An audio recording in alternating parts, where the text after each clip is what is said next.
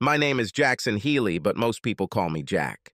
I can't believe I've been standing in my bedroom doorway for almost 10 minutes now, watching my wife Dakota have sex with some guy I've never seen before. I had enough time to record the event on my iPhone. I was able to take some great pictures. The two lovebirds still didn't notice me, and judging by what was happening on my side of the bed, I had plenty of time to take some more notes. But honestly, it was getting a little repetitive. When I thought about it for a minute, the guy seemed familiar.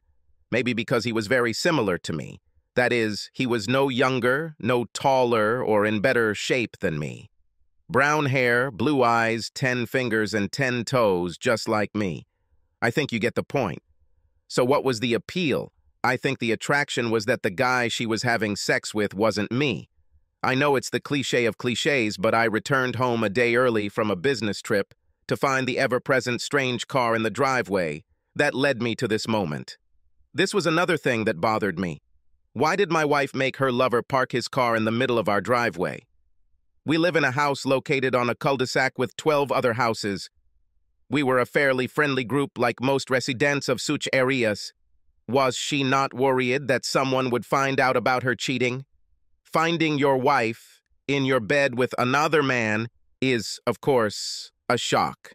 But honestly, what hurt the most was that in our 18 years of marriage, Dakota had never, and I mean never, come close to the sexual behavior I had seen her exhibit.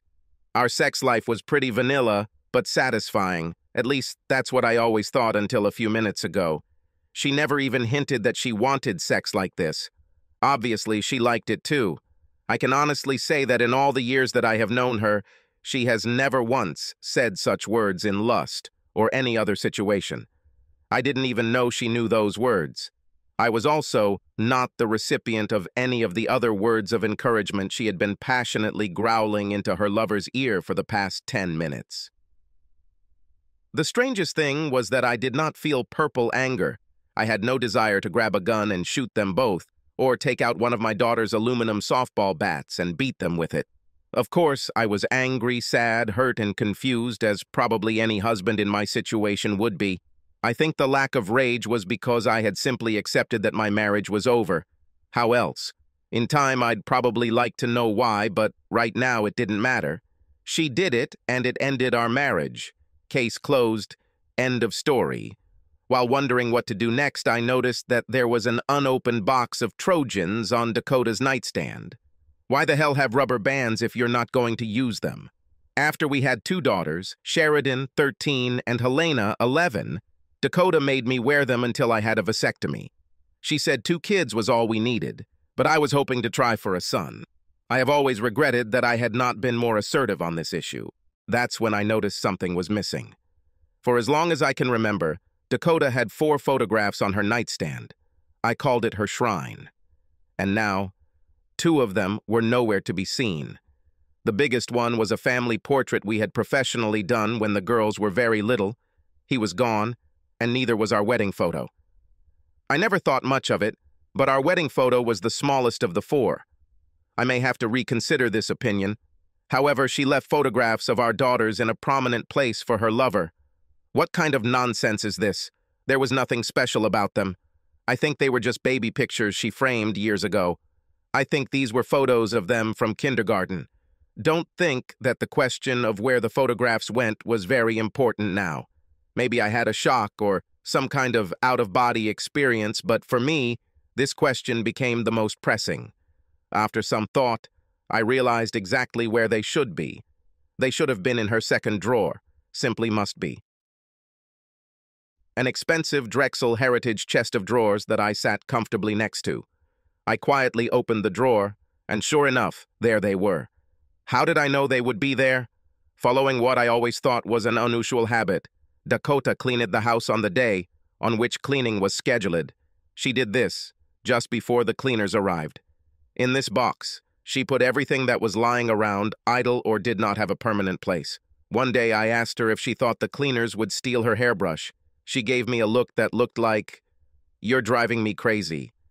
I thought it was just her. But one day at a neighbor's party, in a friendly attempt to embarrass her for this strange habit in front of her girlfriends, I lovingly told several of them about her practice. Instead of giggling with me and teasing her, they just looked at me like I was the dumbest person on the planet. Of course, you clean the house before the cleaners arrive. Another thought struck me. Maybe by hiding the photos, she was trying to show me some respect. Somehow, given the circumstances, this is very difficult to believe. Maybe her boyfriend insisted on this? Not knowing exactly why, I carefully and quietly removed the photographs from the drawer. I decided it was time to leave.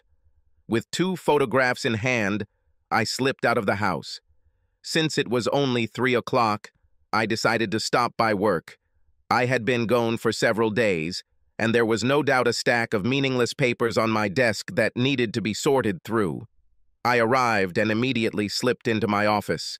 Surely several colleagues somehow noted my presence, but I did not hear a single greeting. I was focused on locking myself in my office to the exclusion of everything and everyone else. I closed the door behind me. First, I put the 2 photos I'd disappeared with on my desk to remind me of, well, I don't know exactly what, but I did it anyway.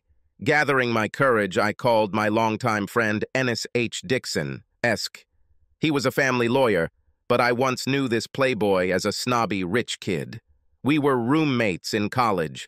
One day I asked him why a rich guy like him lived in a hostel with us poor people.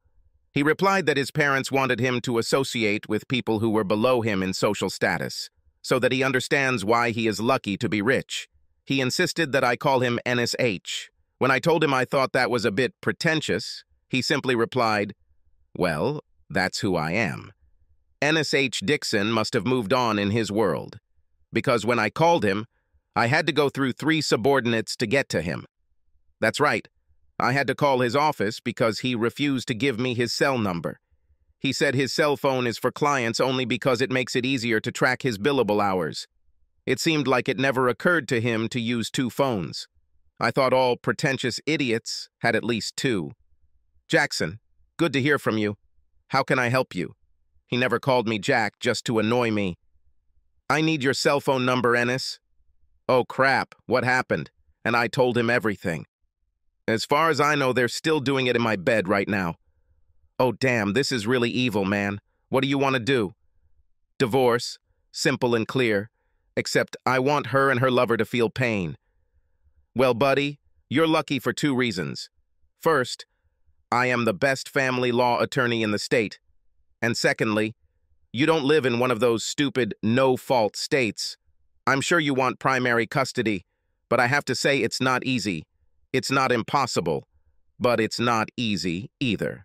Another thing you need to understand is that even if we prove adultery, she will most likely receive alimony from you. She is a housewife and you earn a lot of money. So even in the guilty state, you can get a good fuck. Let me do this. I'm going to set my investigators on Dakota and her lover. It will be expensive, but if you want custody, we'll need more than just the fact that she had sex with him in your bed. We must know everything about her lover and their affair. Do it. I don't care about the price." "You should never say that to a lawyer, Jackson." He must have heard my breath catch in my throat because he paused and became serious. "Sorry, Jackson. I didn't mean to take this lightly." "I don't want you to apologize, Ennis. I want you to be ruthless. I can be ruthless. This may take several weeks. And for this, I need you to behave normally around your wife for a while. You can do it?" "Yes." I provided him with the information he needed and emailed him the evidence I had. He sent me a prepayment form. I signed up for DocuSign while we were still on the phone and returned it. I went offline as a much more depressed but determined person. A knock on the door brought me out of my state of self-pity. "Come in." My administrative assistant, Franny Graybull, entered hesitantly. "Is everything okay, boss?" she asked timidly. "Yes, Franny. Everything is great. I finished my work early and decided to return home." "I know, Jack, but when you brushed past me without returning my greeting or even nodding in acknowledgement, I got worried. Not to mention you've been here for over an hour." "Sorry, Franny. I just have a lot on my plate." Franny Graybull has been my assistant for over 15 years. I hired her at the request of my wife. She was an old friend of Dakota's who had fallen on hard times. Franny's husband died in a work accident. He was a military man, but he was a non-combatant, so he only had a life insurance policy for $12,000. If he had died in a work hazard, Franny would have received another $100,000. And with 2 children, $12,000 was not so much. It was hard for her. But I never regretted hiring her because she turned out to be a truly competent administrative assistant. Hey, okay, Jack, I guess I'll go home. I'm sure she wasn't convinced. She knew me too well. As she was about to leave, she noticed the photographs on her desk and stopped for a moment. What are these new ones? Yes, I decided to bring them here so I can look at them and remind myself why I'm doing this and what's important to me. Oh, that's so nice, boss. Have a nice evening. Bye, Franny. I was going to say something to her because I trusted her with my life, but at the last second I remembered what Ennis said about acting normal and left it as is. How can you behave normally if just a couple of hours ago you saw your wife having sex with someone else on your bed? I knew that going to the hotel would not work. Too many people had already seen me, so I decided that I had better go home. During the 20-minute drive home, my thoughts were working overtime. I kept trying to figure out how to behave normally. I still had no idea how to do this when I pulled up to my garage. Dakota apparently heard my car pull into the garage. She met me at the garage door. I saw several emotions in her eyes: fear, anxiety, and a little anger, all rolled into one. They disappeared as quickly as they appeared. She gave me her best smile. "Oh my God, Jack, you're home. We were waiting for you only tomorrow? I thought I would surprise you. I arrived around 3 and just decided to finish the day at the office." "Well, we're glad you're home, honey." She kissed me on the cheek. "Dinner will be ready in a few minutes, but there's not much there since I wasn't expecting you." "It's okay. I still don't feel very hungry. I'll change out of this suit. It feels like I've been wearing it for weeks." And I started going up the stairs. At that moment, the girls caught up with me. They hugged me, squealing and laughing. "We're so glad you're home. We love you, Daddy." "I love you guys, too. I miss you so much when I go on these trips. At least I'll have them," I thought to myself. Their greeting gave me courage and directed me in the right direction. I knew I could handle the deception, if only for their benefit. Freed from the little monsters, I continued towards what used to be my bedroom. I don't know what I expected to see, but everything looked normal. The bed linen smelled fresh. The room was clean, but it was unremarkable. Our bedroom was always untouched. Now I understand why this was so. She probably noticed how I was looking at her bedside table in a trance. The 2 photos were the only thing that was inappropriate. I was trying to control my emotions when her voice startled me. "Sorry, honey. I accidentally broke the frames while cleaning. I took them to Aaron Bros to have them restored." I just nodded my head in understanding without looking at her and continued to change my clothes. At some point she left. Oh, and in case you were wondering, she smelled fresh, like a daisy, just like every day I came home. My acting skills weren't the best because Dakota was nervous as a cat throughout dinner and the rest of the evening. I was able to mostly avoid her by spending time with the girls, helping them with their homework. At dinner, which usually took place in a very noisy and cheerful atmosphere, it was terribly quiet. I know the girls suspected something was wrong, but they didn't press it. Dakota, in turn, simply looked at me with an expression on her face that was an unreadable mask. If I was going to pretend to be normal like Ennis wanted, I needed to do a lot better. After the girls settled in for the night, I poured myself a glass of Maker's Mark and lounged in my worn office chair. She called it the man cave. It was the only room in the house that I could call my own. She reflected my tastes. I called her warm, inviting, and comfortable.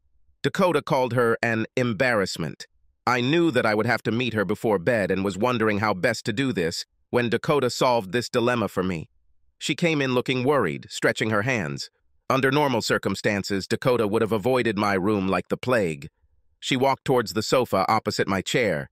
"Here, little bunny, sit on my lap," I said as lightly as I could, and he patted his knees. Her face brightened. She quickly jumped off the couch and plopped down on my lap. I quickly kissed her on the cheek. "I'm sorry I was so useless at dinner. My trip didn't go as planned, and I have a lot of things to get in order, so I took a break." She perked up noticeably. "It's okay, Jack. I knew something was bothering you.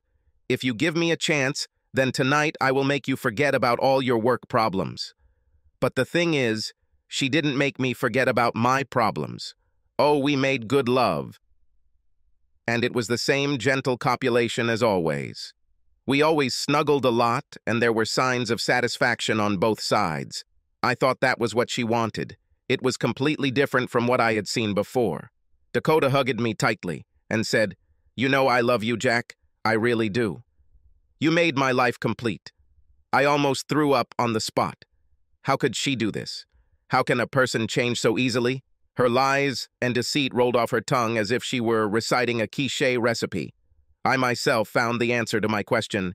Because she has been doing this for a long time, that's how. This newfound knowledge sent a chill down my spine and a heaviness settled on my chest. A few moments later, I heard her rhythmic breathing, indicating that she was already asleep.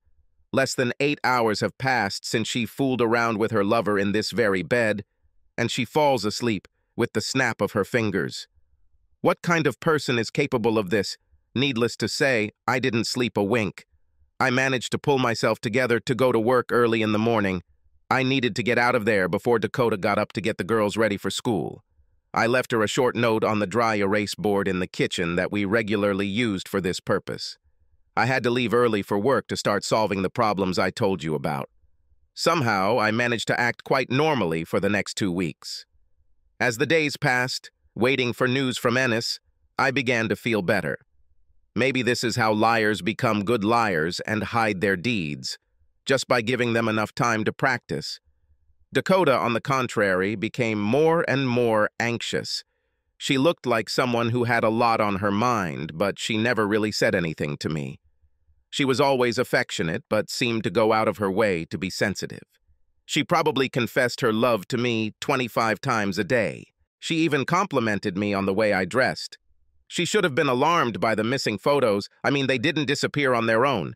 But for now, she stuck to the principle, do not ask, do not tell.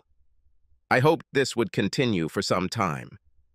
Franny was also acting strange, probably because she knew me so well that she could detect the slightest changes in my mood and behavior. She continued to insist, driving me to the point of irritation, that I talk about it, but I remained silent. I just told her that I was under pressure at work and that I would be fine. She always knew when I was lying. What also bothered me was that she kept staring at the photographs on my desk. What's the big deal? I have long come to terms with the fact that I am not a very good judge of a woman's mood. I couldn't tell if Franny was sad, worried, or angry, but every time she left my office after looking at the photos, I saw this strange expression on her face. I think women are better at this than men. I seriously began to question my sanity. I didn't feel any of the emotions I thought I should feel. I was just starting to feel dead inside. Every waking moment I felt like there was a 50-pound weight sitting on my chest, making it difficult to breathe. I pretended to live. I needed this nightmare to end quickly. At that moment, Ennis called me and asked me to urgently come to his office. Yes, we took them by the throat. But here's the hard part, Jackson. I need you to brace yourself for impact. She dated Mr. Du Bois a long, long time ago, even before you were married. According to my information, he bragged about having sex with Dakota on the morning of your wedding, a few hours before the ceremony. According to Dubois, Dakota told him she was going to give you sloppy seconds on your wedding night. I should have gone berserk and become a murderer, but all I could think was to say, "How did your investigators find out about this?" It's better if you don't know, Jackson. Much of the really good stuff we won't be able to use in court anyway. And if I weren't such a good lawyer, we might even get into trouble because of this. He laughed out loud at his attempt at humor. Damn it, kids. I wonder if they are mine. From his look, I realized that there was still a lot of bad news ahead. That's not all, is it? Holy shit, Ennis, maybe she's married to him too. You know, one of those people who leads 2 different lives with 2 different families. A bigamist, I think. Oh, Dubois is married, but not to your wife. He has his own family. He has been married for 10 years and has 3 children. all under 8 years of age. Setting his ass on fire will be easy if you're willing to do it. I don't know, Ennis. I don't want to ruin the life of his wife and children. Well, Jackson, I think you'll be doing his wife and kids a favor. If you watch and listen to the video of Dakota and him, you will see that he is practically tearing you and his wife to pieces. Dakota doesn't really join him in all these conversations, but she doesn't shut him out either. Basically, my people got information that he only married his wife because Dakota didn't want to divorce you to be with him. Ennis, given everything you've learned, why does she want to stay married to me? We haven't figured that one out yet, buddy, but we're working on it. Just give us time, buddy. I can't control myself anymore. When can we serve her? In the very near future, Jackson, but I'm working on something that's worth the wait. Life went on. Dakota was very affectionate. She made the girls behave on their best behavior, and we made love a little more often than before. However, nothing has changed in the manner of our lovemaking. She always looked very happy. I didn't think she was such a good actress that she could pretend to be satisfied all these years. This made her betrayal even more alarming. I was just driving myself crazy, going around in circles, trying to understand her actions. How can she say that and still cheat on me? So I decided it would be better if I faked it myself until I was done with it. What the hell was Ennis waiting for anyway? The following Monday, he called me and asked me to come to his office again. Ennis was one of those people who would make jokes on his deathbed. He never took anything seriously, but looking at him now, I thought he was about to get physically ill. He simply nodded his head slowly. Look, Jack, I'm not really sure how to tell you this, but it might change your perspective on custody. They're not mine, are they? We won't know for sure until we do a DNA test, but no, I don't think they're yours. But this is even worse. How much worse can it get, Ennis? If they are not biologically mine. They know, Jack. What the hell are you talking about? I interrupted sharply. The girls know that Dubois is their own father. My people got video footage of the 4 of them. Dubois, Dakota, and the girls, having a picnic together in the park last Sunday. They called him Dad. He and your wife held hands, kissed and played games with Sheridan and Helena. At that moment, everything went dark. When I came to my senses a few minutes later, I remembered Dakota telling me while I was cleaning the lawn last Sunday that she was going to take the girls to the park. The next thing I knew, Paralegal Ennis was pressing a cold, wet towel to my forehead, and I heard him calling my name. Jackson, what happened to you? You're unconscious. Let me call the paramedics. No, I'll be fine. I shook my head, trying to restore blood flow to the brain. Sorry about that, Ennis. God, it's like my whole life has been a scam. Buddy, you just said the magic word. What word? Fraud. I was thinking that you are a nicer person than me, but if I were you, I would want to really take revenge. I wouldn't be satisfied with warning his wife and divorcing Dakota. I think I will find a way to do this. Did you know that a marriage can be annulled for fraud? We've been married for 18 years, Ennis. How the hell can I have an annulment? In our state, if the marriage was concluded by fraud, the period does not matter. You simply must apply within 4 years of discovering the fraud. I won't blow smoke up your ass. It won't be easy, but it's probably worth a try. If you can get an annulment, you will not have to pay any alimony. You probably won't have to pay child support anyway, but you may, depending on what the judge decides. What? You can't be serious. Child support? Unless we can prove that Dakota and Dubois deliberately and deceived you into raising Dubois' children, there's a chance you'll be stuck. But in fact, this is not the reason I propose to annul the decision. If we file for divorce, your case won't get publicity. But if we file for an annulment after 18 years of marriage, I bet the tabloids and news outlets will write about it. We will publicly shame them both. This will also make our case for the return of child support more feasible. And here I can get my 40%. I can even give you a 5% discount. Plus, you'll get the ruthlessness you asked for. Your generosity is touching, Ennis. She catches me here. I tap my heart. That's not all, Jack. We found some more interesting facts. I listened to everything he had to say, and we began to make plans and say goodbye. By that time, nothing shocked me anymore. When I returned to the office, Franny ambushed me. "Jack, what happened to you? You look like death warmed over. I'll take you to the doctor right now." "No, Franny, but Jack, I said this would be the end of it, Miss Grable." She was shocked by my tone, but reluctantly left. She looked incredibly depressed. I didn't care because I had already been enlightened in Ennis's office. I expected this, and I was not disappointed. Not even 30 minutes had passed after I released Franny when the slender figure of Dakota appeared in the doorway. She was clearly braeless, wearing 4-inch heels and cleavage down to her navel. Crap, she was pretty. What a loss. Franny called me. She said something happened. I snorted sarcastically, interrupting her. I tried, without much success, to maintain my composure. I was trying to formulate a cognitive response when I realized she was looking at photographs. She looked for them as if she knew where they should be. She took a deep breath and sat down on one of the chairs in front of my desk. She wasn't wearing any panties either. Does she really think this will help? "You were there. You saw us." She looked sad, but her words were spoken with only a slight sense of despondency, mostly in a normal manner.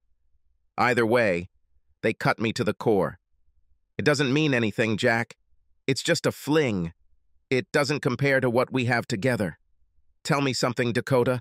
I know it wasn't the first time." "How long ago?"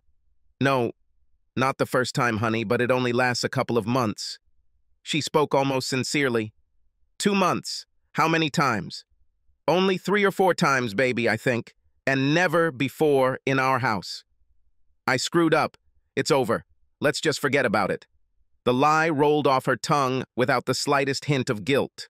She didn't sweat or clench her hands. She didn't look away, didn't even blink. She simply lied, looking me straight in the eye. I realized that she did not intend to give up her boyfriend. "Thank you for being honest with me, Dakota. I think most cheaters would just lie and say it was the first time, like drunkards who say, 'Honestly, officer, I only drank 2 glasses.' But you told me the truth. You gave me the opportunity to look into your soul and see who you really are, and I appreciate it."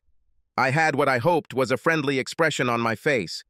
I noticed only a slight trembling of her eyelids at my last statement, but nothing more.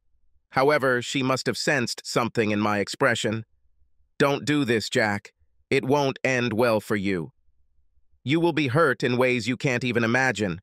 There is no need for this. Just leave it, and let's move on with our lives as we are. I love you, you love me, and we both love girls. Please just leave it." "It almost sounds like you're threatening me, Dakota." "Oh, honey, I'm sorry if it sounded like that. That's not what I meant at all. What I meant was that you control how much you let my failures hurt you, hurt us. But most of all, Jack, it will hurt Helena and Sheridan. They didn't do anything wrong. I did it. Please, let's talk more about this when you get home tonight. I know I can understand you." "Okay, we'll talk about this in the evening. But now I really need to get back to work." She came up to me and planted a hot kiss on my lips. Maybe she mistook me for her boyfriend. "We are so good together, baby. Don't let my weakness destroy our family." She turned and smoothly walked out the door, as if she had nothing to do with it. I was so shocked that I sat there in wide-eyed stupor for about 5 minutes before I pressed the intercom button. "Miss Grable, please come in." "How long have you known Miss Grable?" "You told her about the photographs, didn't you?" Silence. She wiped her eyes with a handkerchief, sitting in a chair and looking down. "I look forward to hearing from you." She looked up. "So, I'm Miss Grable now, Jack, after all these years?" "Yes, and for now, I'm Mr. Healy. Are you going to fire me, Mr. Healy? You know that I really need this job." Now she was openly sobbing. "Not if I get a truthful answer from you and you agree to testify under oath to my lawyer. What's your option?" "I've known for a long time." I reached out in disgust and picked up the office phone. "Hi, Georgina. I need to talk to William about a problem." William Bill. Cody was vice president of human resources. Franny interrupted me. "Please don't do this. I'm so sorry, Mr. Healy. I knew about this even before you hired me." "What did you know, Miss Grable?" She returned to her ambiguity. I slammed my palm hard on the table. There was a loud bang, almost like a shot. She jumped in surprise. I'm losing patience. You know about her, well, about her activities. I'm tired of these games, Miss Grable. I'm tired of asking questions. Tell me a story. Now. I saw her trying to decide whether to tell me the whole truth. I won't accept anything but the complete truth, Franny. I deliberately softened my voice and my attitude. Please, Franny, you owe me this at least for helping you. I'm trying to understand why you betrayed me like this. It took her a few moments to pull herself together. She was close to hyperventilating. Then she told me everything. Byron Dubois was her maternal cousin. She knew about his relationship with Dakota, which began in high school. And she knew that Helena and Sheridan were not my children, and that in fact Dubois fathering the girls was a deliberate act. It went on, each revelation being another dagger in my heart. But these knives were not only because of my now evaporated love for Dakota. These were daggers from Franny's betrayal. For some reason, now the betrayal hurts her more. I trusted you completely, Franny. Now I was emotional. Why was Dakota so desperate for me to hire you? To look after you? She wanted me to let her know if you got any closer to finding out about her other life. She lowered her head, as if embarrassed. Is she embarrassed now? She also wanted me to let her know if you ever cheated on her. Her voice was nothing more than a whisper. Oh, for God's sake. I don't know if you can help me, Franny, but do you have any idea why she wanted to marry me in the first place?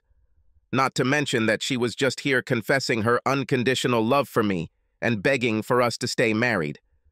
You won't believe it, but she really loves you. I chuckled sardonically. Yes, it would be difficult to sell now. It's true, Mr. Healy. I asked her this question myself many years ago. She told me she really loves you, but she needs Dubois. And that's all? She ruined my life because she wanted your cousin? I exclaimed.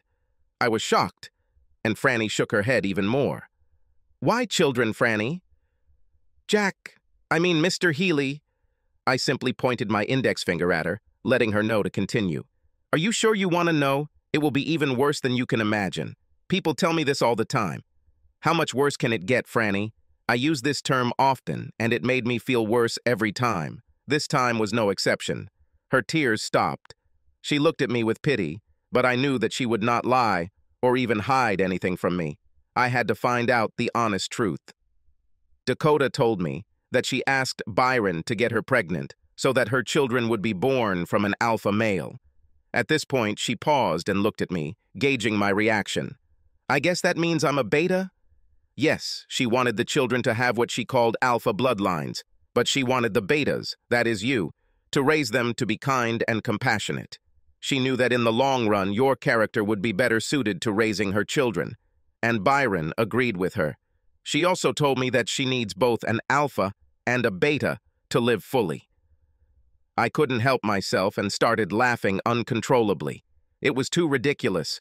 I let Franny go after telling her that I was going to make an appointment for her to see Ennis, and that I expect the whole truth from her. She just nodded her head in understanding and headed towards the door. She stopped and turned to me. What do you want me to tell Dakota, Mr. Healy? You can call him Jack, Franny. I really don't care what you tell her. It doesn't matter anymore. Good night. Wait. Not that I care, but do you think I'm a beta? She started crying again. Yes, but it's not bad. That's all, Miss Grable. She sobbed, turned, and hurriedly left, closing the door behind her. I didn't know what I was going to do, but I knew I wasn't going home. I took the chance that my friend Butch was still in the office and called her. I was lucky and went to her office. I have to tell you about Butch. Her name is actually Cheyenne Gillette, and she is the Director of Information Technology.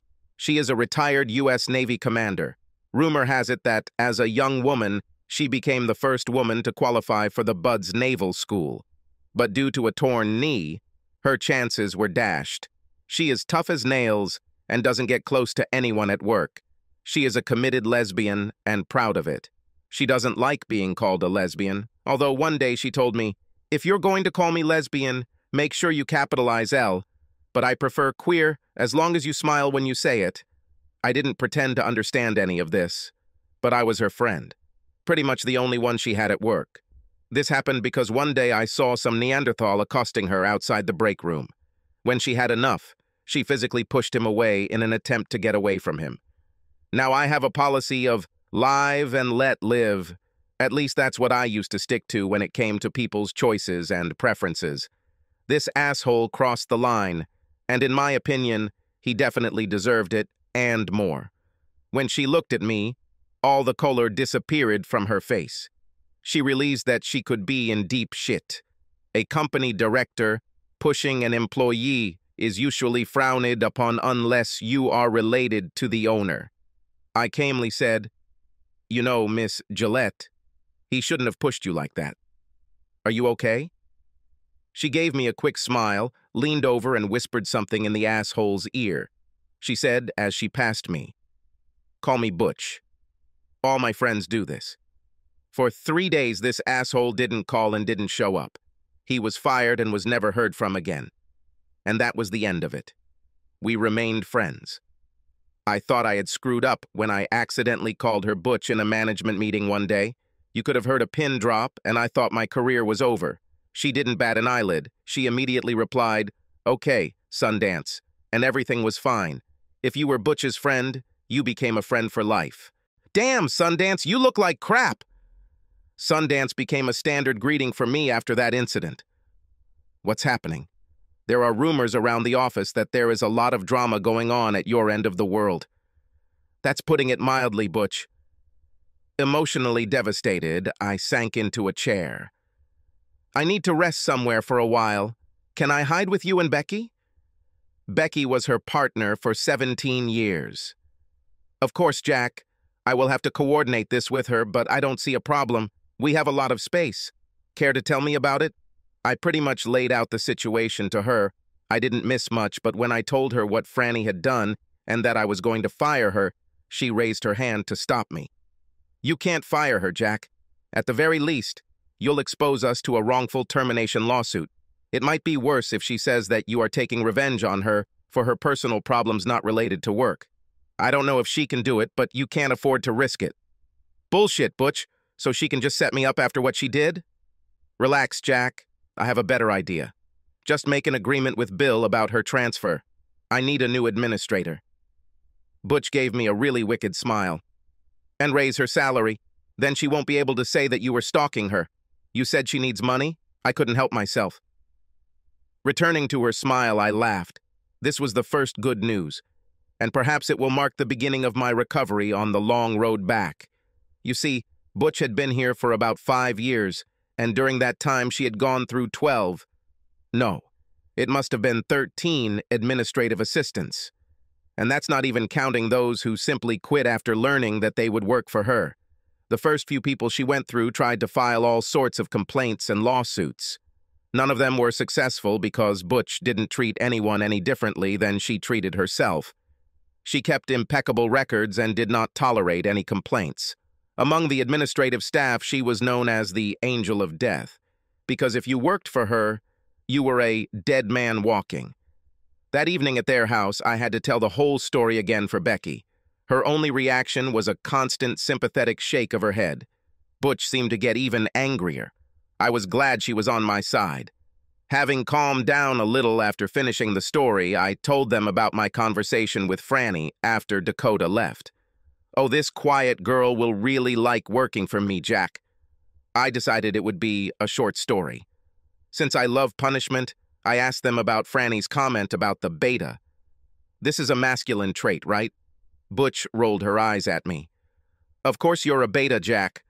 God, do you really want to know what a beta male is? He is an amazing lover because he cares about what his partner wants in bed. He remains faithful and is a wonderful father to his children. He can have conversations with his wife that do not concern their sex life. A beta male cares deeply about his family. He does sometimes wash his clothes and clean up after himself. He is reliable and not a control freak. He is not threatened by either his friends or his wife's independence.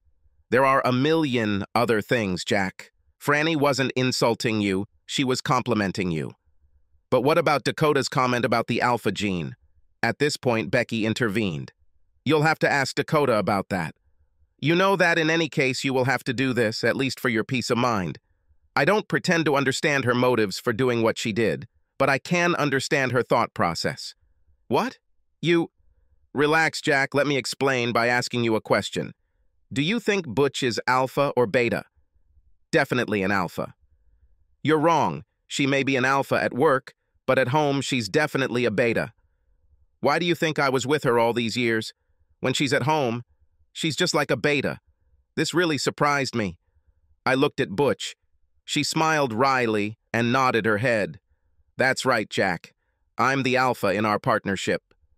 Butch allows me to control our relationship both in and out of bed. She's an alpha. No, that's not quite right. She has to be an alpha at work, which allows her to be a beta at home. She needs both to be complete. And Jack, the truth is that we all move between alpha and beta personality characteristics depending on our circumstances. Unless, of course, you are a sociopath. Butch's eyes were wet. She looked at Becky with loving admiration. I knew they were kindred spirits. I remembered a similar look from Dakota. God, I wonder if this is true. Men can probably do the same, but, as a rule, women are better at separating the situation. I think Dakota was telling Franny the truth when she told her she needed both of you to be whole. At that moment, Butch stood up, sat on Becky's lap, and they began to kiss passionately. I started apologizing and got up to leave. Don't go, Jack, they spoke at the same time.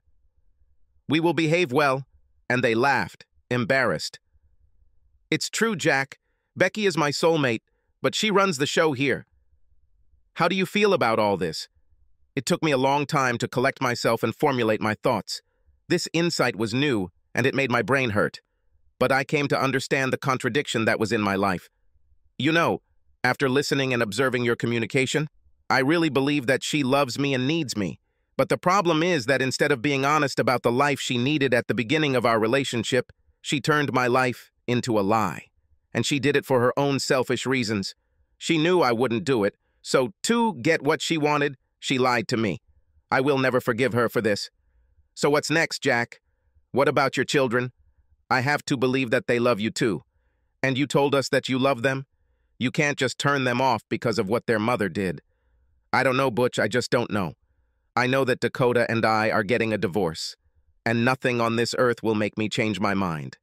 I know it's petty, and it could end my relationship with Helena and Sheridan, but I'm going to hurt Dakota and her lover, and it hurts bad. Out of curiosity, what do you both think of Franny's role in this mess? Becky was silent, but Butch spoke up. I don't know if this makes sense, Sundance, but in some ways her betrayal seems even worse to me. I mean, your wife is who she is. I think that for all of Dakota's flaws, her actions were dictated by her internal ideas about love, need, and compassion. But Franny's betrayal was cunning, calculating, and unforgivable. Leave it to me. I nodded my head, knowing that they understood. Guys, I'm going to bed. Thanks for letting me spend the night here. My cell phone buzzed all night, indicating a text or call from Dakota. I never read, listened to, or responded to any of the more than 20. The next day in the office, I worked through the issue of Franny's transfer. She was scheduled to start work as Butch's assistant on Monday. May God have mercy on her soul. In the meantime, she was sent home with her salary until the end of the week. I was still living with Butch and Becky. I was very grateful to them, and they seemed in no hurry to get rid of me. I completely ignored all of Dakota's attempts to contact me. What's the point of this? I instructed security to keep Dakota away from the office and parking lot. A few days after this, an unexpected visitor came to my office. It was Montana, Dakota's older sister. It's probably my fault for forgetting to mention Montana to security. Montana never treated me warmly, and I probably didn't treat her either. When she was next to me, she had a perpetual grin on her face. It's like she knows something that I don't. Since I no longer had an administrative assistant, she showed up unannounced in my office with her signature grin. Maybe today I can wipe it off my face forever. What do you need, Montana? It's like I don't know. Can I at least come in and sit down, Jack? Of course, but don't get too comfortable. You won't be here long. I pointed her to a chair. Look, Jack, I know you and I haven't been the best of friends over the years, but please listen to me for a few minutes, and then I'll get off you. There was still a hint of arrogance in her voice, as if she were talking to a petulant 10-year-old child. You know she loves you, Jack, and she will do anything to correct her mistake. Do you believe that she loves you? I tried my best to suppress my laughter, but it still came out. You know, Montana, I really believe that she loves me, but it doesn't matter. I feel nothing but contempt and disgust for her. Anything else? I am really busy. You're an idiot, Jack. You always have been. I don't know what she saw in you. Well, at least we agree on this, Montana. I don't know what she saw in me either. I spat it out with as much disgust as I could muster. I didn't come to argue, Jack. Since you don't want to talk to her, she wrote this letter for you. She leaned across the table and handed me a thick, white envelope. I took the letter from her. On the front, in Dakota's handwriting, was written, "For my dear Jack." I sighed and stood up. With great enthusiasm, I approached the shredder. I placed the unopened letter in it, all the while keeping my eyes on Montana. Now a grin was on my face. You're a stupid, childish boy, Jack. You are bringing a lot of pain on yourself and your family. She spat nails as she stomped toward the door. Hey, Montana, before you go, do you want to tell me about Brockton Bozeman? She froze midway. She slowly turned to me. I do not know what you're talking about. Her arrogance disappeared and her voice became desperati. Her angry facade was quickly crumbling. Surely your husband Troy would be interested in... No, Jack, please. She was falling apart. This has nothing to do with Troy. I was just trying to help Dakota. She really loves you. Tears rolled down her cheeks. I think she already knew that the end was near for her. Is there really nothing I can do? You have a week, Montana. If you don't tell Troy everything, or try to somehow hide the truth about your other life, he will get everything. All the evidence I have, and I have a lot of it. He'll get it either way, but since I'm such a nice guy, I'm giving you a week to see if you can sell Troy your lifestyle. But if by the end of the week he doesn't come to me in person and say that he doesn't care about all this, he will get everything. Jack, please, I know you don't believe me, but I really love Troy. He means everything to me. Yes, I've heard this before. In about 5 minutes, she went from an arrogant bitch to a sad child. I even felt a little guilty for doing it. No matter how strange it may seem to you, Montana, I believe you. True, I believe it. That's why I'm giving you a week. If I didn't believe that you loved him, he would simply receive a rather large package at work tomorrow. Jack, no, I beg you. Are your 2 boys really his children, Montana? Please, Jack, you don't understand. Everything is not what you think. Please let me explain. Looks like I got my answer. You have a week. Goodbye, Montana. Please close the door when you leave. I started rummaging through the papers on my desk. I couldn't look at her anymore. I didn't really know Troy that well, but he deserved to know. You see, the Ennis people discovered that Montana, who was a couple of years older than Dakota, was living the same lifestyle. Maybe Dakota got the idea from her, or maybe they both got it from their mother or from Cosmo. Who knows? It didn't matter. I heard the door close. I picked up the phone. Yes, Ennis, burn them. Music to my ears, buddy, music to my ears. But Jackson, you're going to have to make some decisions, and they won't be easy. None of this has been easy so far, Ennis. What now? He was very measured in his answer. I think an annulment is a win-win option. Based on the evidence we've collected and Franny's sworn statement, that's not a problem. We must file your petition along with the annulment affidavit and then serve it on her. It couldn't be easier. I'm going to make it loud. I will make sure that all interested media receive information about this. But if we do this, you will give up all visitation custody rights to your children. You won't have to pay alimony or child support. It will look like the girls were never in your life. He paused for a moment. Unless, of course, Dubois and she allow you to visit them, which is unlikely after we burn their carcasses. I can't let you leave me halfway, Jackson. Either you stay in this until the end, or we just file for divorce and you leave much poorer. What will you choose, partner? Damn, things are only getting worse. Damn, Ennis, I need to think. I'll contact you in a couple of days. Okay, Jackson, but I'm ready to go now. Let me know. I loved my girls. At first, when I heard them call Dubois daddy, I was angry with them. Then I realized that all they knew was that they had two dads who loved them. It wasn't their fault. Who knows what Dakota told them? To be honest, I didn't know which way to go. I discussed it with Butch and Becky when I got home that evening. They didn't give me an answer one way or another. I couldn't blame them. I still haven't decided which way to go. But because of the girls, I was leaning toward divorce. And then Dakota made my decision easier. She talked to Montana. What a shock. After work, I went for a drink at the Horse's Head Bar and Grill. I had no idea why it was called that. There was not a single thing related to horses, but it was usually quiet there, and I needed it to sort out my thoughts alone. But this did not happen. My thoughts were rudely interrupted. Hello, Jack? Dakota. We need to talk, Jack. But first I want to show you something. Please come outside with me. She didn't wait for an answer. She simply headed toward the door. What the hell? I put a 20 in my glass, waved to the bartender, and went to get it. Once outside in the still bright late afternoon sun, after our eyes had adjusted, she pointed at the Chevrolet SUV. Do you see them, Jack? I glanced around the parking lot, closing my eyes. I saw the asshole Dubois with Sheridan and Helena sitting inside. Dubois had a sour expression on his face, but he did not look directly in my direction. He simply looked straight ahead. But I clearly saw my girls. They looked at me desperately and cried. Dubois started the engine and drove away.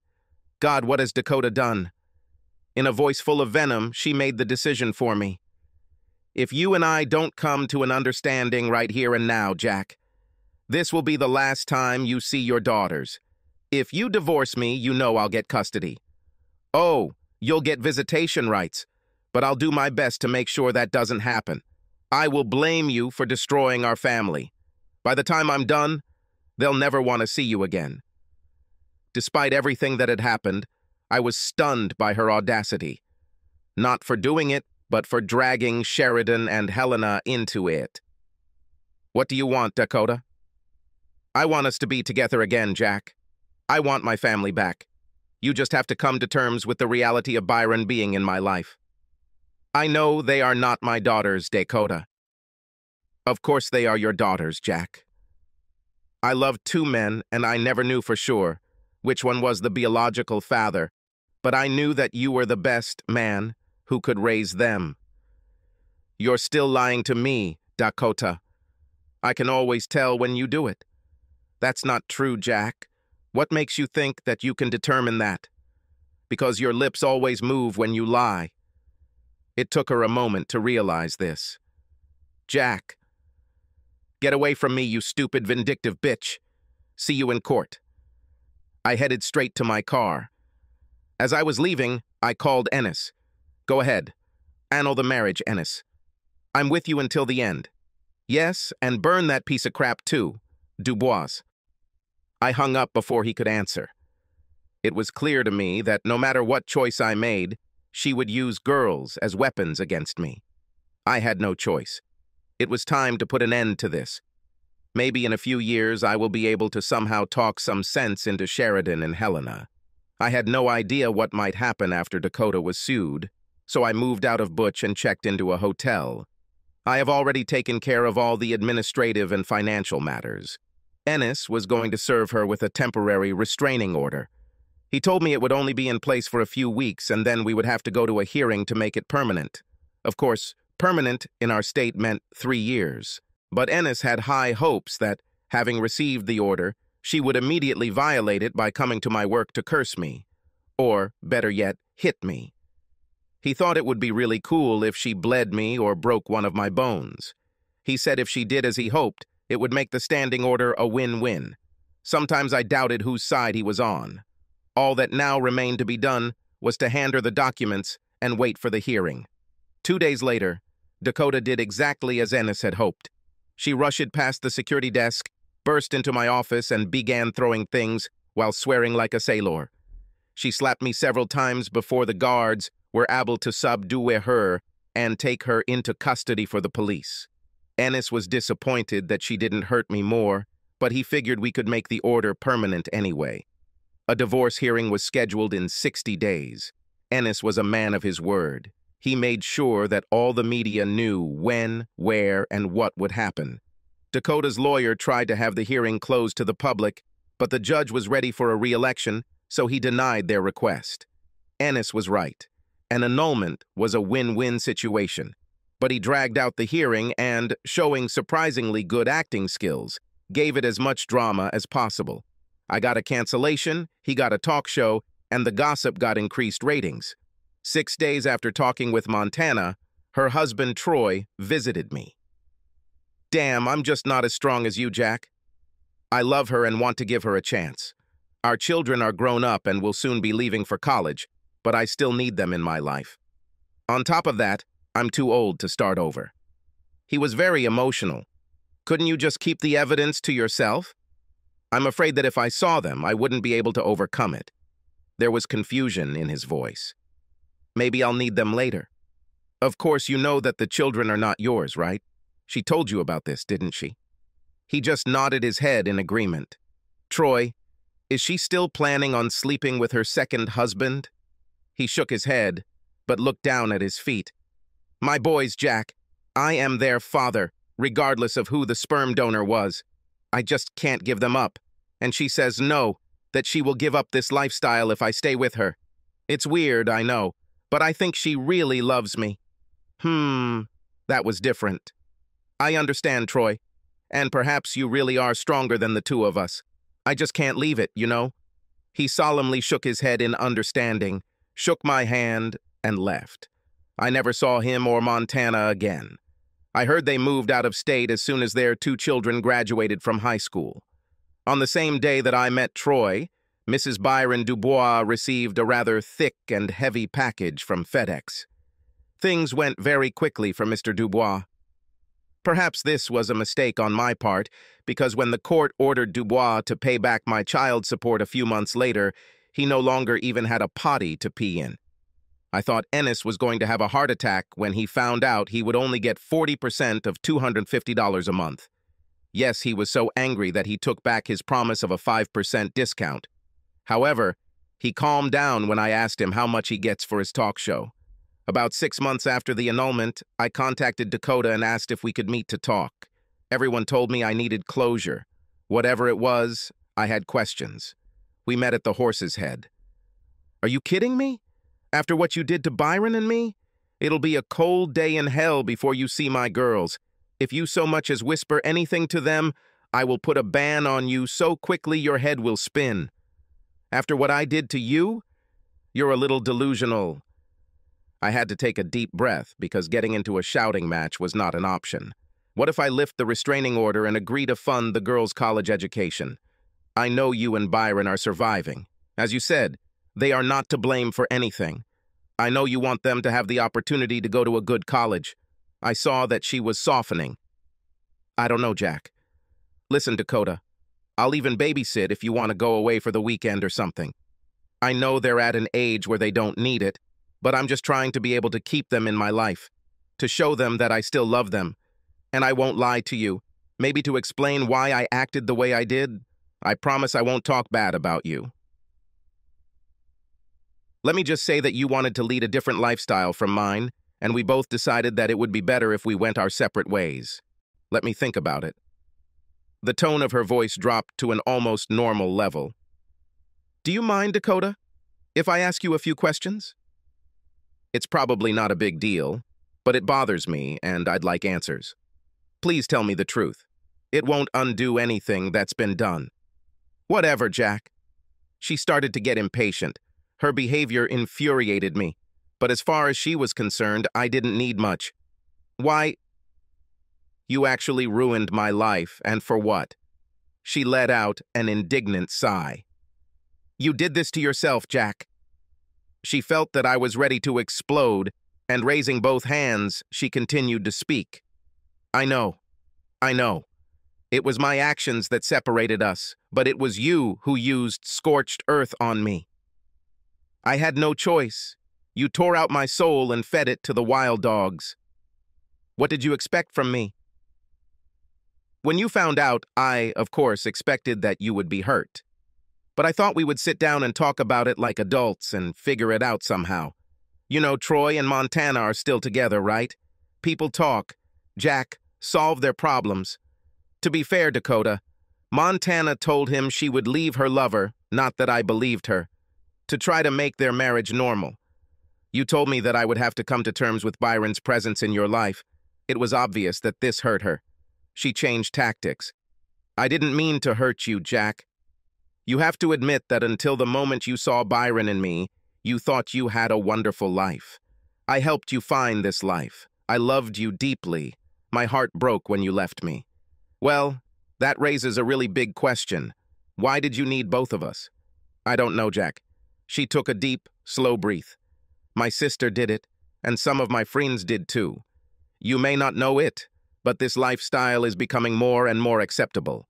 Oh, please, I snorted mockingly. Then why not discuss this with me openly before we get married?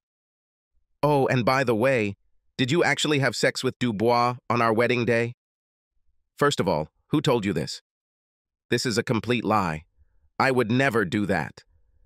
She really looked incredulous. Secondly, if I told you, would you agree to the wedding? No, you wouldn't do that, and I loved you very much. But sometimes I just wanted sex. Don't get me wrong, I loved what you did to me in bed, but you just didn't have it in you to take me and not worry about me getting hurt. I understood that she was sincere, if not delusional. It was obvious that I wouldn't get anything resembling a satisfactory answer, so I moved on. What could she say that would make sense? Why did you have to have sex with him in my bed?